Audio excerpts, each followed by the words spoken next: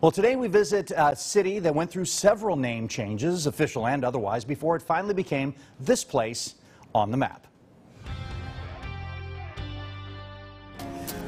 It was 1873 that a community was established here next to the Kings River. It was called Kings River Switch. It's not very creative, but, you know, there it is. About a year later, they changed the name to Wheatville. That one wasn't very popular because it didn't even last a full year. Well, it was about that time that two gentlemen, they were big landowners in the area, decided to name the community after themselves. Those two names were Josiah Draper and Andrew Farley. Everything on the west side of the tracks would be named Farleyville, and everything on the eastern side of the tracks would be named Draperville.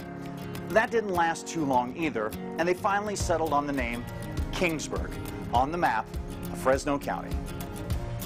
Oh, by the way, Kingsburg is famous for its Swedish population. In fact, at one point, more than 90% of the population was of Swedish descent. It was called Little Sweden, unofficially, of course, but the Swedish influence is still evident to this day. With Josh Dean behind the camera, I'm AJ Fox. You can watch this and other installments of our On the Map series by going to our website, yourcentralvalley.com/on the map.